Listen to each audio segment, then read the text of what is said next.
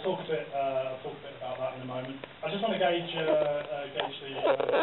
crowd we're getting today. I'm just overwhelmed, really, by how many people there are who would want to spend their free time coming and listening to a game developer.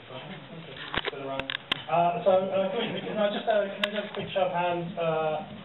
People who work inside the industry. Great.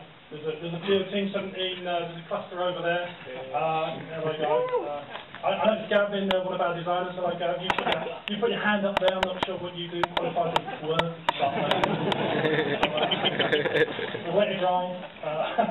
And how many journalists are there today? Right. Okay. And sorry. Can you put your hands up again? Just see. Sir, where are you from? Ace Games website. My favourite game we're doing website. Great. I'm joking. I was going to do that to lots and lots of people, but I thought you get pretty tired pretty quickly, so I'll just leave it at that. Great. And students, show of hands. Wow. Hey. So I'm thinking leave. Sorry, put it down there. Programmer? Yeah, nice one. So I'm thinking Leeds Met, Huddersfield, Sheffield Hallam, Bradford. Any further field than that? Teesside. Teesside, oh, good. Great yard, man. Well, thanks for coming. It's a long way. Remember what I said about disappointment. In this session here, I'm going to talk a bit about Alien Breed, and I think my talk lasts about half an hour, not too long. And I think we've got a Q&A session at the end where feel free to ask what you want. Okay, so. Thank you. It covered about the first 5 minutes of my presentation. So, here at Team 17, we're an independent video game developer. We're just based down the road in sunny Ossett, near Wakefield. And we were established in 1990, and we were born from a company called 17-Bit Software. And the name, we get asked quite a lot where the name comes from. It's got nothing to do with there being 17 of us, nothing to do with having 17 pounds. Nothing to do with the now defunct E17 pop group. Show my age there. How many of you remember them? It's nothing to do with that. I think the name came from, at the time, the technology was 16-bit, and in an incredibly short-sighted move, the company decided to 17-bit, and then as you move on to 32-bit, obviously 17-bit sounds a bit shit. They changed it to Team 17, and so that's where the magical name comes from. And we're best known, as Jenny said, for Worms, and I've been led to believe the game's sales are approaching 20 million in total for all of the Worms games, which is incredible. It's homegrown success. We're just based down the road. We're kind of a small company. We have fun. We've made this game, which has gone on to be incredibly successful. And can I do another quick show of hands? Anybody own a Worms game? Wow, nearly everybody. And there was a hand here. Did you say which Worms game do you own?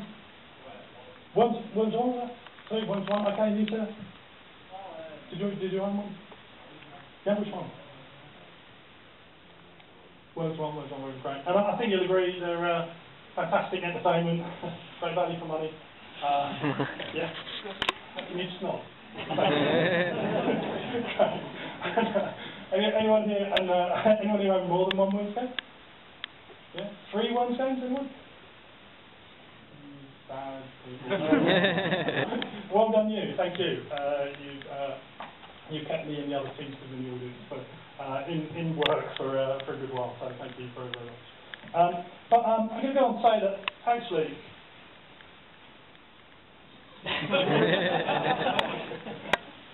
is it your mum? Then I'll bring her back. Is it your mum? Then I'll bring her back. So I'm going to talk a little about, again, this talk is about Alien Breed. I will get around to it. I will get around to it, honestly. So we start in the 1990s, Although we're known for Worms, you know, some people, probably, you know, you guys are kind of, I imagine, quite hardcore. You probably know that actually we made a lot of different games, and to prove the point, I've kind of copied some incredibly small thumbnail box shots of our games, and what have we got there? We've got Alien Breed. Well, I'll come to that in a moment. We've got Assassin, Arcade Pool. You know, back when we made sports games, it's kind of like pool, very good pool simulation. Some people say still one of the best pool simulations. F-17 Challenge, a racing game, Project X, which I still get a fair few mails about, people asking when are we going to bring that back. I don't know is the answer. Stop asking, please stop sending mails. I've told you before, please stop sending mails. So Project X is side-scrolling too. We've got Full Contact, which is kind of like a side-scrolling combat game, Body Blows, which was a beat-em-up, and Super Frog, which I can probably say was a bit of a Sonic knockoff. And yeah, we can make lots and lots of different games back in the day, lots of different genres. It was great times, good times. But actually we made a bunch of different Alien Breed games as well, and you know, as this to prove the point, I've got another bunch of Alien Breed box shots here. So we've got Alien Breed 2, Tower Assault, Alien Breed 3D, where the game went 3D, Killing Grounds, which is the sequel, and Alien Breed Special Edition. And you know, these games were very, very popular. Alien Breed Special Edition went to #1 in the charts, and it stayed there for 33 weeks, unbroken, which I believe is still a record. And back then, when that was released, that year we won Joint Publisher of the Year with EA. And obviously I don't know what's happened to them. Obviously it's quite a sad story. They're not here today. You know, we're the mighty Cleveland team. And that, yeah, that's sort of, we showed them who knew best, didn't we? So I've got some footage just to show you. These games were state of the art at the time. There we go. Quick show of hands. Anybody actually played this game? Just quick show of hands. Oh wow, quite a lot of you. Do you remember there might not be enough keys to a level, and you'd have to use ammo to shoot doors. It's kind of a harsh, quite a harsh game. It's quite harsh. These things are aliens, for those who are young with them. This isn't me trying to... Requires first aid. Yeah. That wasn't me, I was much better at this game than that. Great words, not PowerPoint. So that's what the game was like. It was a 2D top-down game, large levels, you know, ammo was always in short supply. Yeah, okay, so that's kind of what the game was about, and I'm quite surprised how many of you played. So, what happened?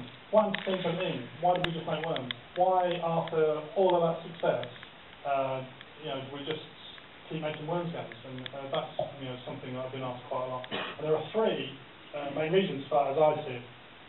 The success of the Worms series, the arrival of the PlayStation, and third-party publishing. So, these three things, three things combine to ensure that Infinite is limited in the games that you can make. So, the first thing is Worms was incredibly successful.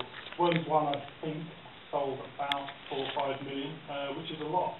That's a lot of games. It's very attractive for publishers.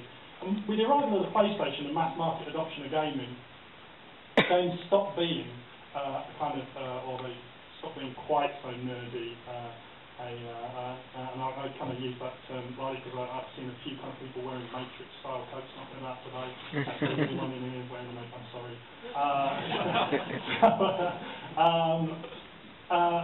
The arrival of the PlayStation, mass market adoption of gaming, means that people expect high production values in their games. They expect great graphics. And I remember when I first bought my PlayStation, the games almost looked like arcade games. They looked like incredible. You know, when Ridge Racer came out, I was like, oh my God, this looks pretty much like the arcade game. You know, you could only have that experience previously by actually going to an arcade and playing on, you know, sitting in a big machine, you know, with a steering wheel. And so people's expectation of what games should be rises. But unfortunately, along with that, to make good-looking games, they cost a lot more money. They take a lot more time. They need a lot more staff. And so you know, back in the day when Team 17 were making like Arcade Pool and Body Blows and Full Contact, you know, it could be like a couple of guys, it could be a small team, it wouldn't take very long, the financial risk was very, very small. Whereas with PlayStation games, obviously, it's going to take maybe tens or hundreds of thousands of pounds to make these games, and that's a large investment.